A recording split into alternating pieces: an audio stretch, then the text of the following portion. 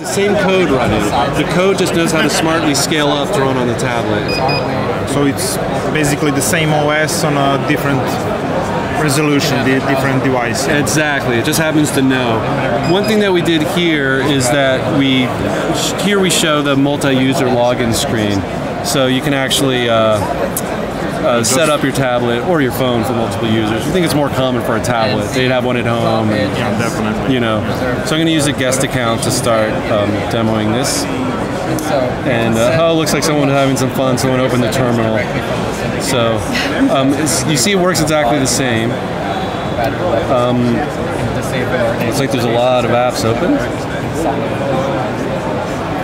So here's a gallery app. Yeah, someone took a picture of the desk.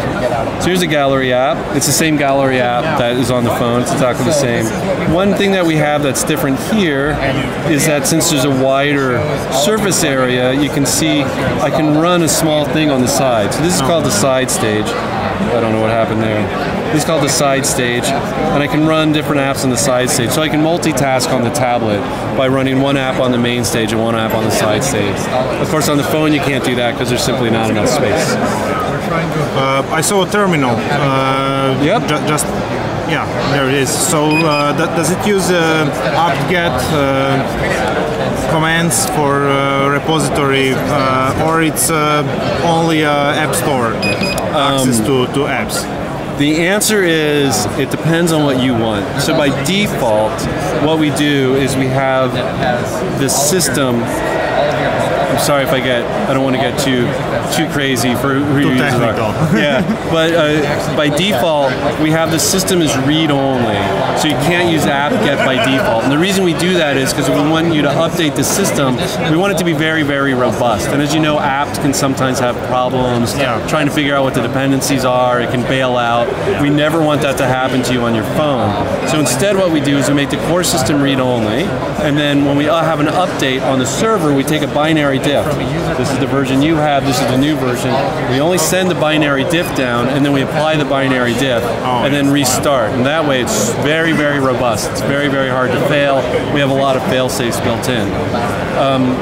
That said, when we build the system, we use apt-get. It's still Debian-based, Ubuntu, everything. So like our developers use apt-get. Furthermore, it's still your device. So if you want to, you own it, you can just say, hey, you know what, I actually do want to use apt-get. What we do is we just drop a little file that you can touch on there and say, make it read-only. You have to have permissions to do that. So it's like, rooting no one can root your phone, but you can choose to, basically. But we document how to do it, so you don't have to do some crazy. Then you can go ahead and use apt-get. If you do use apt-get, though, then we can't apply the binary diff, so then you're responsible for updating after that. Well, not, we still try to make it work as well as we can. Just don't close it. Right, yeah. So the way we can do that with applications is we have a new packaging format called Click. And Click is a very simple format, and it only applies it on a partition that is read-write. It's called the user partition. So that we have a core SDK that you can depend on.